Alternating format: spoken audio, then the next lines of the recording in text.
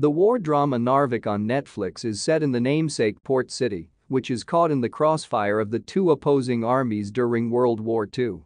The events of the German invasion and the Allied nations and Norwegian forces' attempts to resist it are covered in the film. The Allied forces triumph after a protracted battle during which many honorable warriors were lost, returning Narvik to its residents. Winning the battle, however, does not necessarily equal winning the war. Despite the victory, the Allies leave Narvik fast, leaving the Norwegian forces defenseless against the Germans' resumption and increased firepower. The residents of Narvik feel abandoned, and because the bombings have completely destroyed the town, they are compelled to evacuate. One is left to question why the British, French, and Polish forces made the hasty decision to evacuate the recently conquered land. Why didn't the Allies arrive to aid Narvik and its citizens? Let's investigate. What really happened in Narvik? The Netflix film begins on April 8, 1940, when Norway is still a neutral country and is trying to strike a balance between the British and the Germans to keep both of them happy so that none of them tries to take Narvik for themselves.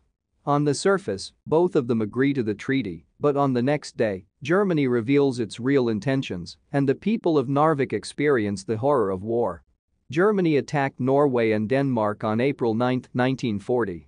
This battle, known as Operation Weserübung, was crucial for the Nazis because it gave them access to Narvik, where they could readily transport the iron ore from Sweden.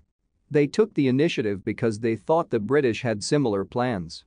Hitler also valued Norway because he thought that Norwegians were racially superior and that mixing with them would advance his goals of strengthening the Aryan race. Thus, the German troops came in large numbers and launched a full-scale invasion in order to take Narvik and later the whole of Norway. The Norwegian forces quickly rallied and mounted an attack, with reinforcements from the British, French, and Polish soldiers in Narvik and the southern part of Norway. The surprise attack gave the Germans the upper hand, but it didn't last long. They fought back against the Germans for 2 months before finally pushing them out on May 28, 1940. The Norwegian army was then left to defend itself against the might of the Germans as the Allies withdrew their troops shortly after. King Haakon VII and Crown Prince Olaf fled Norway on June 7, and the Norwegian government established a government in exile in London. Norway formally submitted on June 10 and came under German rule. Why did the British and French leave? After fighting for Narvik, which was so important to them, the sudden withdrawal of the Allied forces felt like an abandonment of the Norwegians. The retreat of the Allied forces from Norway, coined Operation Alphabet, was authorized on May 24, 1940, 4 days before Narvik was taken back by them. On June 1, they made their plans clear to the Norwegian authorities, who, in anticipation of the German attack, left the country on June 7. The rising German assault on France and other nations like Belgium and the Netherlands was the cause of this abrupt departure. All of the soldiers from Narvik were sent there after the Allies determined that more troops were required there. It was significant because, in the days that followed, fighting in France and Belgium intensified on all fronts to the point where, on June 22, 1940, France also capitulated. Up to America's entry into the war on December 7, 1941, as a result of the attack on Pearl Harbor, Britain was the only major power left engaged in combat with the Nazis at this point. While the soldiers might have left in a hurry, they tried to make sure that the citizens of Narvik were protected.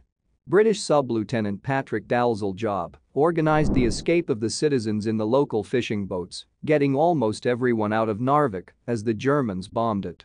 He was later awarded the Knight's Cross of the Order of St. Olav, First Class, by King Haakon VII. The British once more tried to oust the Germans with the help of the Norwegian army, but by then, the Nazi forces had complete control of the country and all efforts against them were foiled. When Nazi Germany seized power, the people of Norway had little choice but to resist for the next 5 years. To combat the Nazi occupation, a resistance movement formed there. There were those who supported the administration in exile, and there were those who did not and had their own agendas. Nevertheless, guerrilla warfare and intelligence collection were among the strategies utilized by both of these parties to weaken Nazi power.